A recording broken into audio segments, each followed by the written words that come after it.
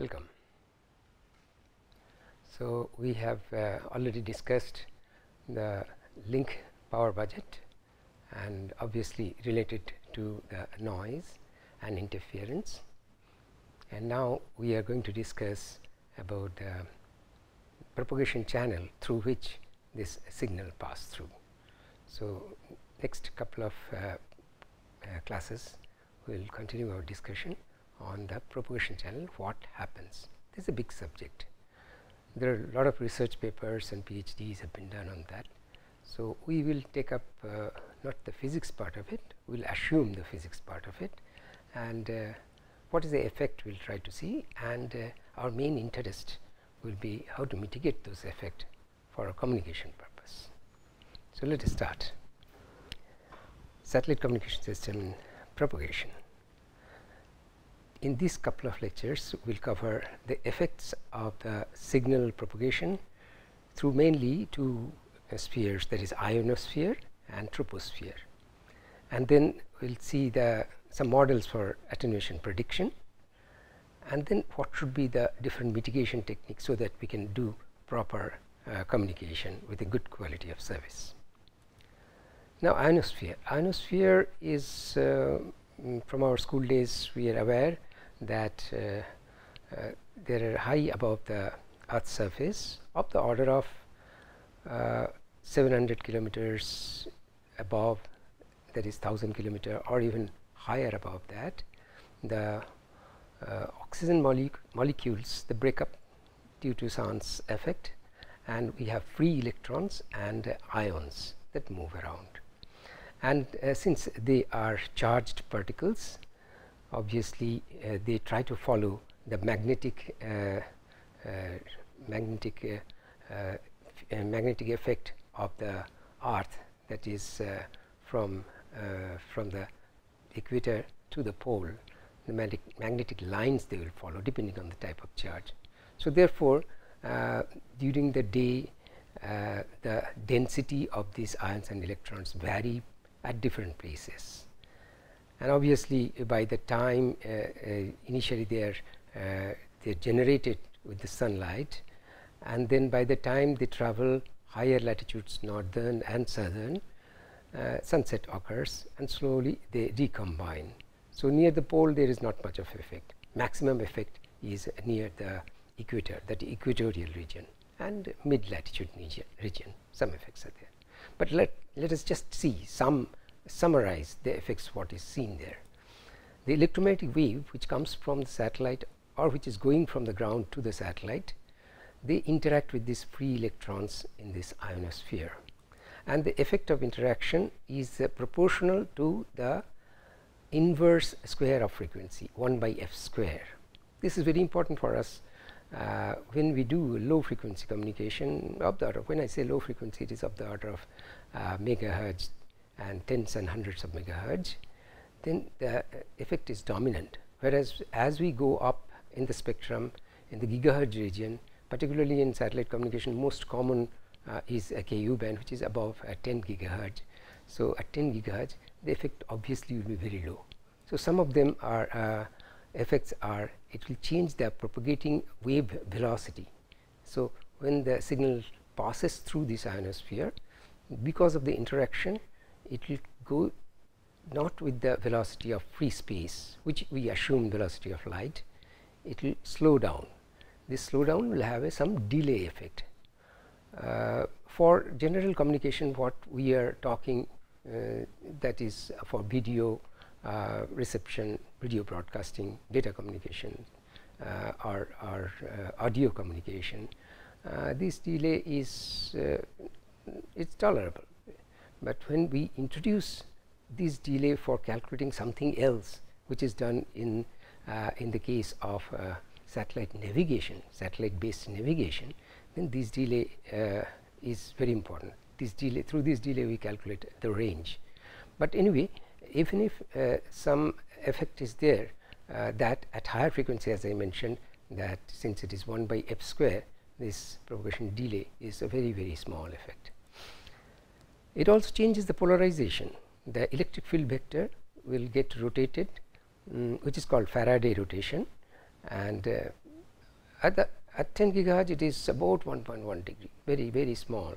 So because of this depolarization, whatever the residual vector which remains in the intended polarization, that is reduced by a very small amount. So the polarization depolarization effect, of course it will create certain cross polarization component, which is also very small amount because of the small degree of rotation. But this is just a typical number. It varies, as I said, from place to place, time to time, depending on the total electron content or the density of the electrons through which the signal is passing through. There is some absorption, which we can call it attenuation. This is at 10 gigahertz, it's very very small. You can see it is of the order of 10 to the minus 4 dB, very very small. And there is some effect which is called scintillation. Scintillation is a small time effect in a small region, just like a bubble going up in a liquid. Bubble is moving around in a liquid. You can think of a similar concept. Bubble is actually air and or gas inside a liquid. Here it's a dense electrons, free electrons, localized. It's formed because of some perturbation, and they again disperse.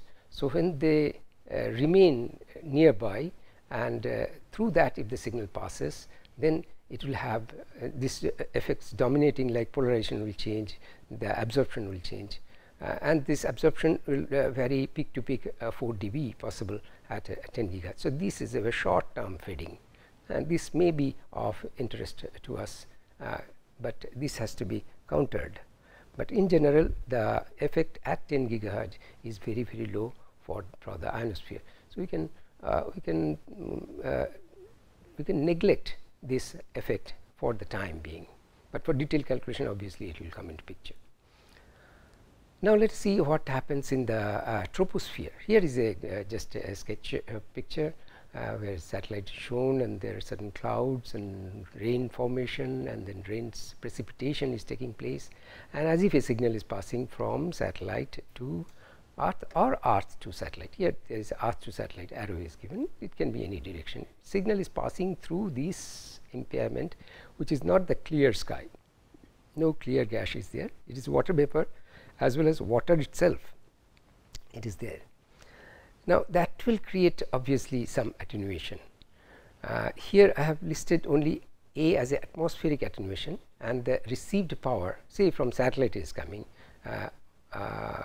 or from Earth it is going to satellite, whichever direction, the received power will be the EIRP from the other direction, the transmit side, and receive antenna gain, and that free space loss, or what we used to call path loss, and that is supposed to be clear sky.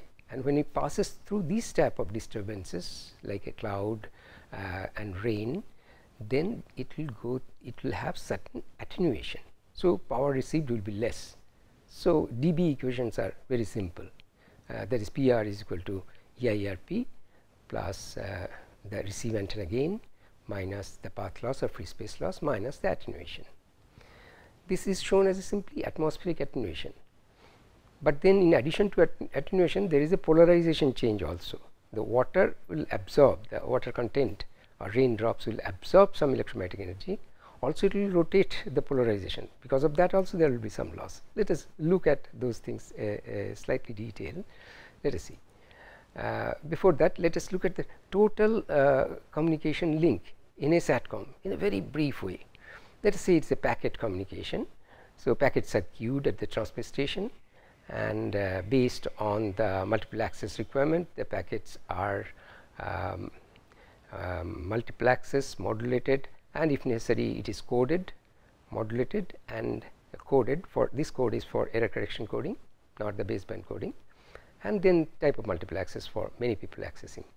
We will discuss multiple access and other things later. Just here you just take this word, that is there is a multiple users are accessing. In this case I have drawn only one user, so they have to share the transponder. That is why something called multiple access, the sharing business is there.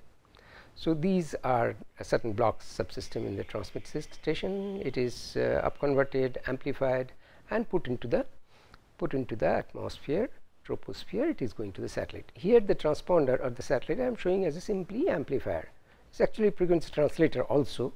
It is amplified, but while going up this signal from the transmitter to the transponder, it has certain free space loss or path loss, and also in the uplink there is certain attenuation, as we have shown in the last slide, that the attenuation could be dominant when it is rain or raindrops or water type of things. We will see more details of that. There is some uplink attenuation, and the transponder, it is signal is amplified, frequency translated, and downlink frequency from the transponder to the receive station, it comes through again downlink free space loss and downlink attenuation. Since the frequencies are different, even if the stations, transmit and receive stations, are co-located or nearby located, the downlink attenuation will be different because as the frequency is different. And if the stations are far away, of course the free space loss, and whether the downlink is facing the same amount of water content or different amount of gas or ionosphere, the downlink A down will be different than A up.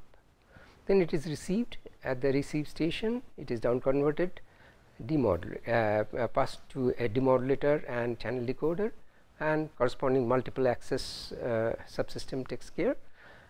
So at the input of the demodulator, we have this carrier to noise ratio, which we were discussing in last couple of lectures.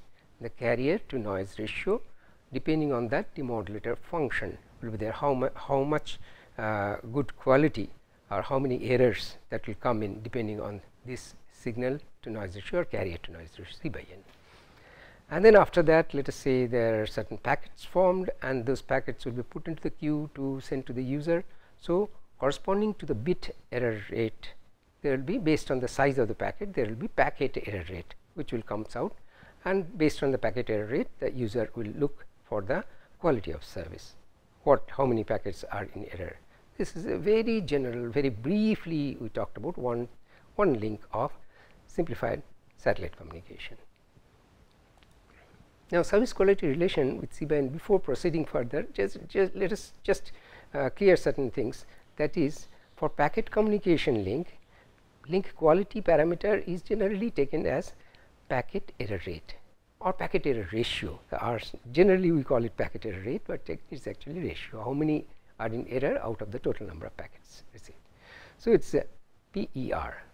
Now this packet error rate, and we are very familiar while discussing earlier, while you have studied earlier in BTech, that is the BER, bit error rate. In digital communication, instead of signal to noise ratio, we call bit error rate after the demodulator. That defines the quality, how many bits are in error out of so many bits. So when a packet size is defined in a binary symmetric channel, 1 minus BER to the power packet size, and 1 minus of that quantity is packet error rate. So this is a simple relation for packet error rate to BER, and based on the size of the packet. And of course BER is based on our modulation, and that is proportional to the error function, complementary error function, and the energy per symbol by noise power density, ES by N naught. I have called energy plus symbol, that is, it could be energy per bit also. So EB by N naught or ES by N naught, whichever way you take it. So BER is proportional to this. Now this complementary error function will depend on the type of modulation what you used, etc. But this ES by N naught is actually talking to us about the energy per bit or energy per symbol, that is the corresponding to the signal power, and this is noise power density. So this is what is important to us. See, if this degrades, BER degrades; if BER degrades, PER degrades.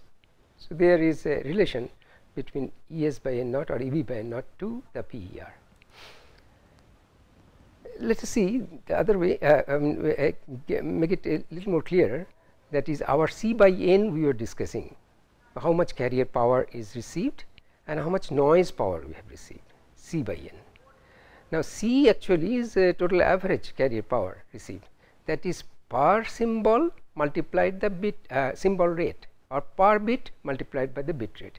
ES multiplied by RS, here RS is symbol rate, or EB energy per bit multiplied by RB, in that case it will be B. So, these two multiplied gives us the C, that is carrier power, average carrier power, and N naught is noise power by the bandwidth. So, this is multiplied with bandwidth, you get C by N, that is N is equal to N0 into bandwidth. So, I can rewrite C by N in terms of ES by N naught, RS and bandwidth as ES by N naught multiplied by RS multiplied by 1 by bandwidth. Okay. Now, so ES by N naught is very important, and correspondingly the C by N naught will be affected.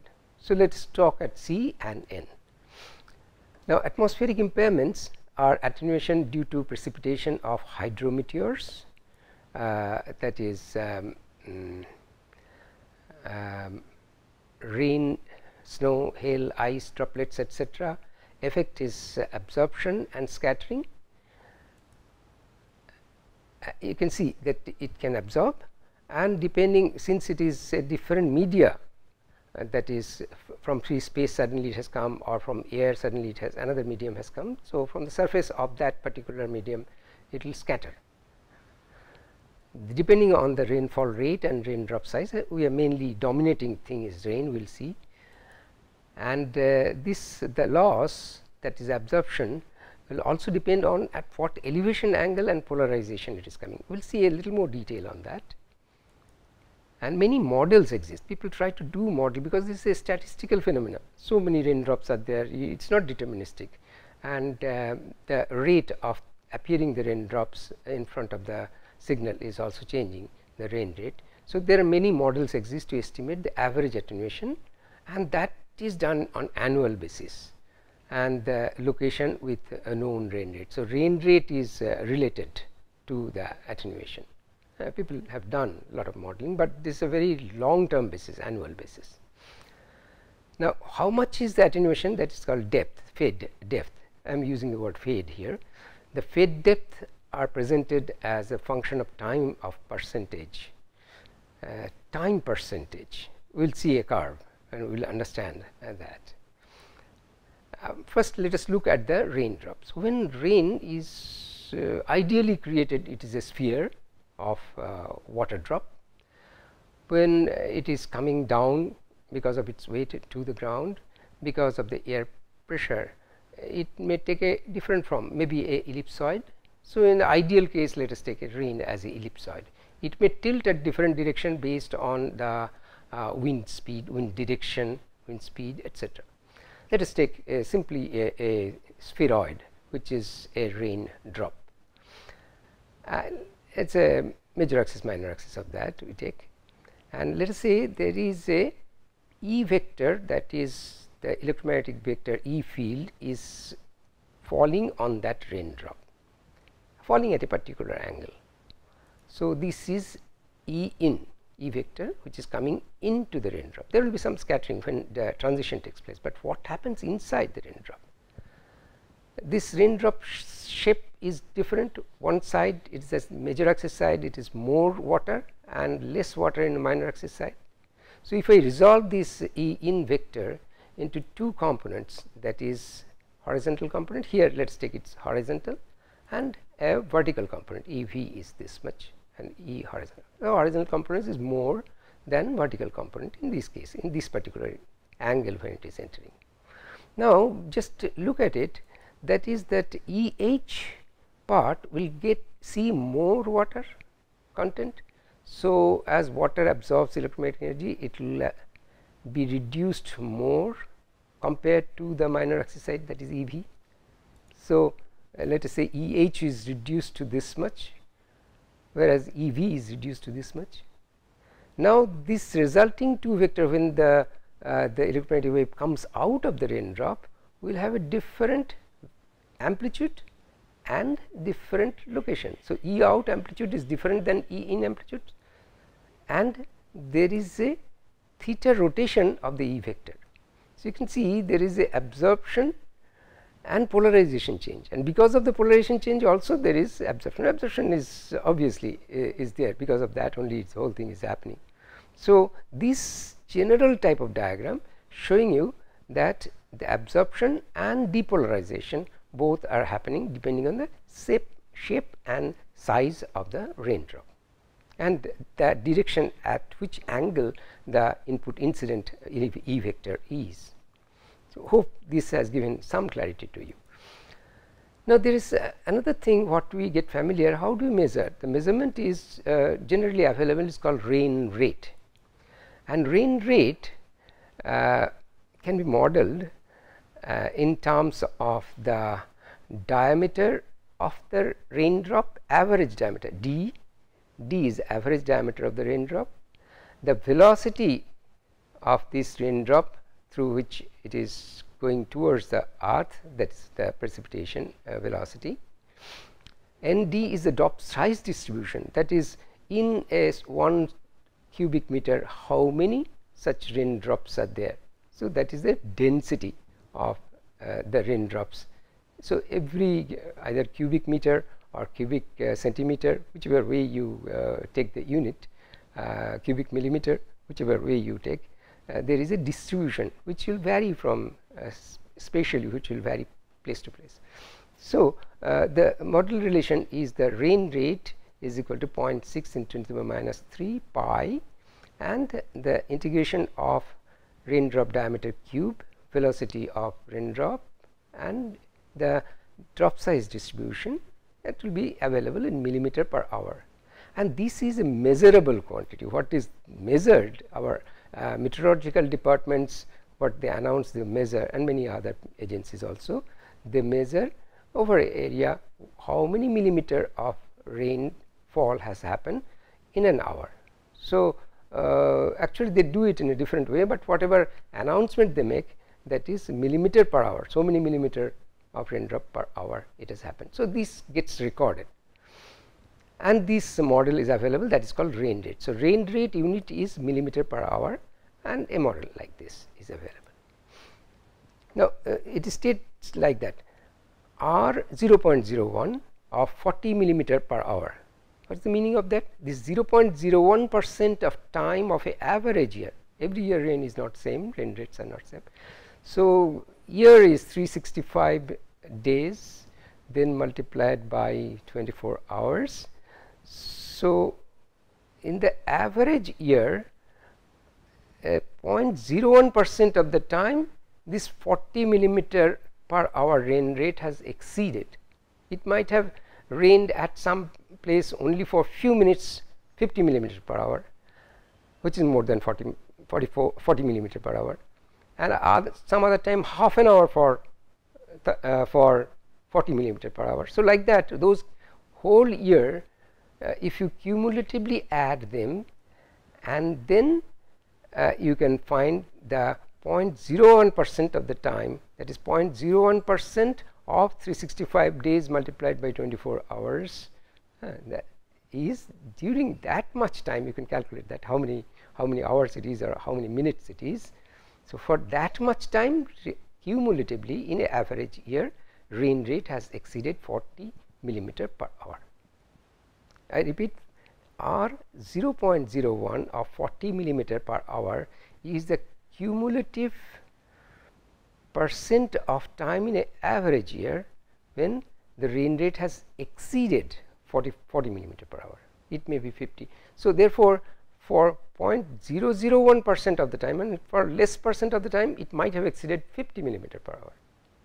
So, it is normally the meaning of this is like that. This 0.01% of the time is generally accepted thumb rule.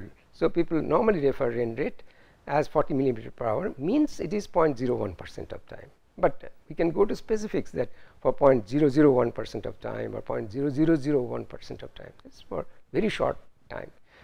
You can see that we might design a system where the attenuation which is happening, that can be taken care for this much time, but we may need a system where my failure or loss of signal should be much less time. So, I should look for a rain rate 0.001% or much lower than that. Okay. Now this you can see the curve here. Of course, there are three different frequencies, that is 12 gigahertz, 20 gigahertz, and 40 gigahertz. Three curves are shown, and for these three curves, the total percentage of the time of average year in the x-axis and the attenuation due to rain in dB is just plotted. Let us take any one of them. Let us take the very dominant one, let us say 40 gigahertz one, which is this blue line.